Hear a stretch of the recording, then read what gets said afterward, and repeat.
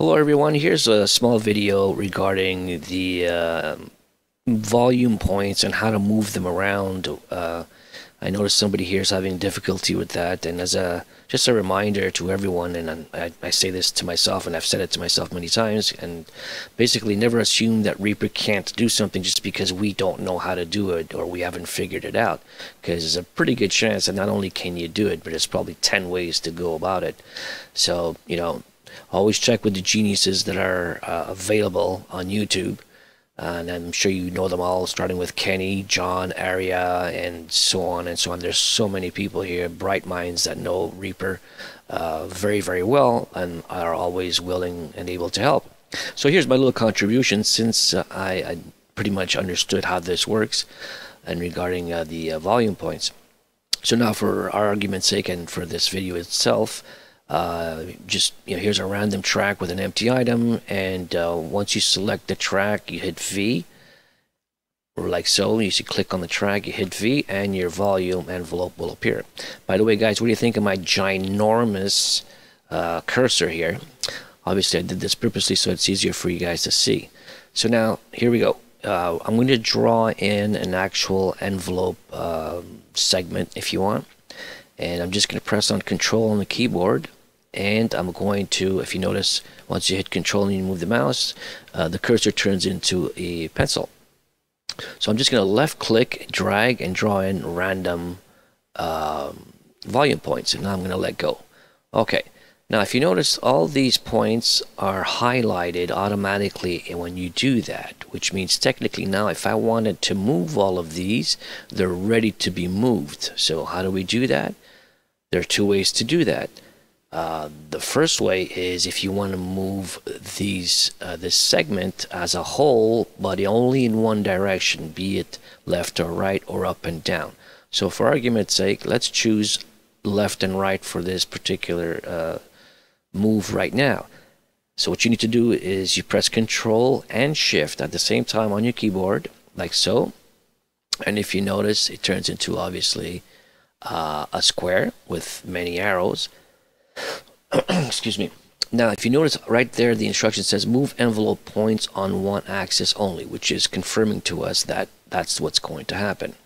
Now, basically, you need just to hover over one point, be it, whatever extreme right or whatever extreme left on the top, where the line is. And we're going to choose this one here. Once you hover over it, just make sure you're pretty centered over it. Then left click and hold for half a second before you start moving.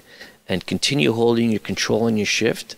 Continue clicking down on your left mouse. And now you're going to be able to move the whole segment left or right. And if you notice, even if I go up and down with the cursor, it doesn't move up and down because we chose to go left or right on one axis. So here we go. You're able to move all your envelope points left or right. So now I'm going to let everything go, okay? And we're going to keep all the points highlighted, but now I want to go up and down on one axis. Same procedure. You press Control and Shift, hover over the top point, be it left or right, and left click, hold for half a second. Don't move it right away because sometimes it doesn't activate. So you left click, you hold for half a second before you start moving, and now we're going to move upwards. So now if you notice, I'm just dragging up and down, and all my points are actually moving up and down with my cursor. And there you go. So that's one way to do it. So now I'm going to let go, and I'm going to click outside and then deactivate all the points here, if you notice. Okay. Now, here's, we're going to get some tricky stuff here. I'm just going to open this up a bit more. Now, let's suppose I don't want to move all the points. I want to move just certain points. Be it, let's say we're going to choose this one here, this top here, and this second one below that.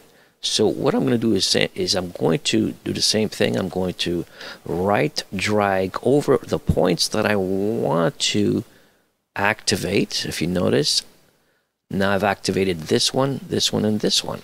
Now I'm ready to move those points, and only those points will move and not the rest of them. So let's suppose I want to go up but not move the rest of these points. I want to move these points, these 3 points, going upwards only. Same deal. Control and Shift on your keyboard. Hover over one of the points for half a second. Click the left mouse button for half a second, and then start moving, and you go up. Now, so if you notice, only those 3 points moved together and not the rest of them down here. Okay, so we're going to just let go of that. And now let's suppose I want to move left and right. Now that I've done this, same deal. Now left, Control Shift, hold, hover, click for half a second, and move this direction. So if you notice, it's only those 3 points that are moving, and only in one axis. They're not going up and down. They're only going left and right because that's what we chose to do.